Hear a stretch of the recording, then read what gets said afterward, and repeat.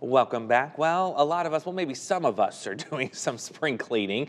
And have you ever wondered where all the clothes in those big, bright colored donation bins go? I don't really think too much about it, but it's not always back to your community. Some of it actually ends up in trash piles around the world. ABC's Ginger Z has that story. In the scramble of the spring clean, you might be haunted by piles of clothing that you then put in that bag. And then that bag is often kind of blindly donated at a donation site or a bin like this. But what we learned is that most of the clothing that's going in there is not staying in the United States. What donation centers can't sell or give away, they smash together into 1,000-pound bales and sell it per pound or per kilo to exporters, sorters, and then they will ship it to various places around the world, normally in the global south. The United States exports the most secondhand clothing in the world, 2 times the amount that China exported in the latest data from 2019. Most of our hand-me-downs are exported to Latin America and Africa. The research that was coming out of Ghana was that 40% of that clothing wasn't sold, and so it ended up, being just waste. That waste is infamously showing up in landfills from Kenya to Chile. I've been painfully aware of all of that for years, and the last thing I want is for my donations to end up in a landfill. So in my closet, it's not just one bag, but many bags that are supposed to go to all the right places.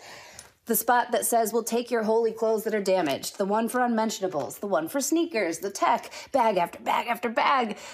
I just want one place to send it all. And that is when my phone read my mind and gave me Trashy. Trashy is a company that says, we'll take it all. The shoes, underwear, stained t-shirts, just pay $20 for this bag, and they claim it will get to the right place. I packed up my bag and went to El Paso to see the process. And so we'll open your bag. Okay, great. Yep. So she's gonna put the towel On the linen. Uh-huh. Shoes and the shoes. And so when we talk about sorting and grading, that really is the process for figuring out what's in your bag, what has value, where it can go, what can be reused, what can be recycled. And so that is a really important part of the process for keeping things out of landfill. And is that not happening after we donate to a regular place? I mean, the reality is that different donation centers have different priorities. And so globally, we throw about 85% of textiles into landfill.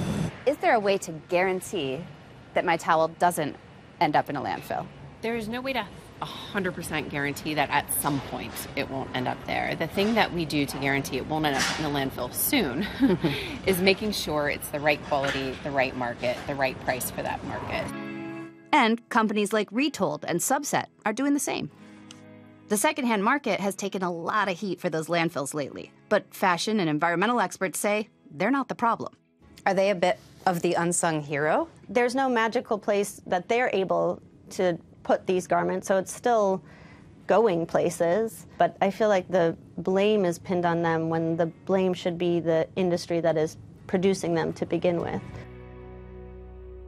So I looked up an article with the Washington Post. So it says that some donations are in such poor condition that they can be incinerated or trashed. So I guess that could be another reason why it is. So, but that is very interesting. You never really think, like, if you don't take a bag of clothes to Goodwill, you don't really think about the next step too much. You're just kind of looking to get it out of your house, The main thing is just getting it out of your space. But you see those bins all over the place. They're at the mall. They're there and everywhere. So it's interesting. You pull up to a little drive-through thing. So it really is an interesting thing. But all right.